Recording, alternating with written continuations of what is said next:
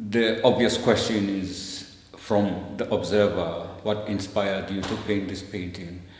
I can't really pin down a specific inspiration for any particular work in my work, most especially right now, because I'm in a process of changing how I used to paint. There was a time before 2016 where I had a specific style that I explored, playing a lot with negative space.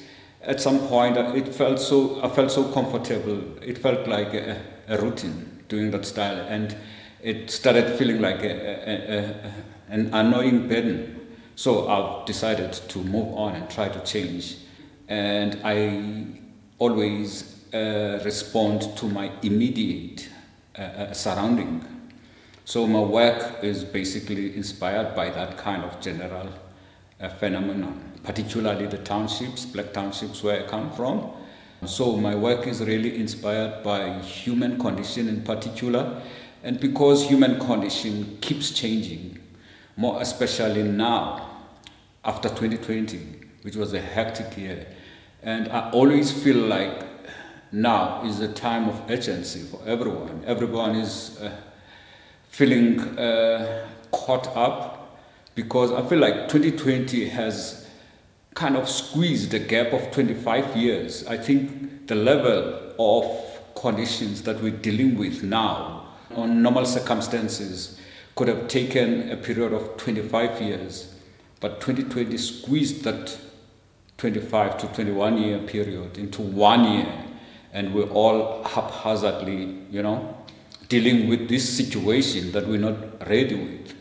The painting behind me kind of responds to some of those aspects that I observe around myself. The title of the two paintings behind me are Talking Heads. The models are people that I know, the people that I live with. And I am pushing the models, expressing with color, gestural brushstrokes that overlap to a point that faces are totally distorted and are not recognizable, because the point is for them to lose their individual identity and become anonymous.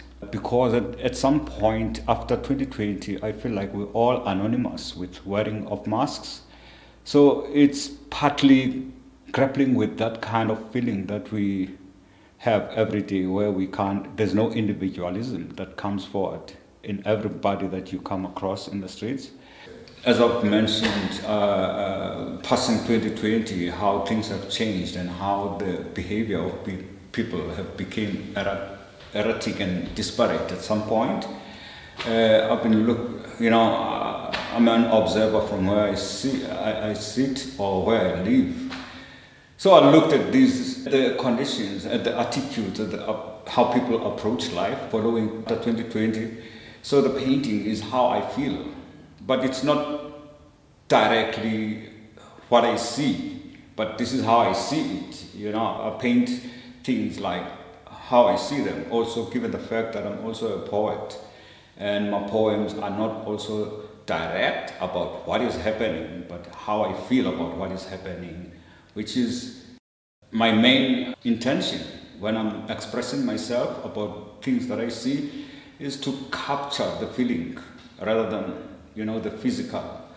So this painting, you see some folks gathered around the table, and it's mainly men that are gathered around the table, and on the table there's all sorts of meats.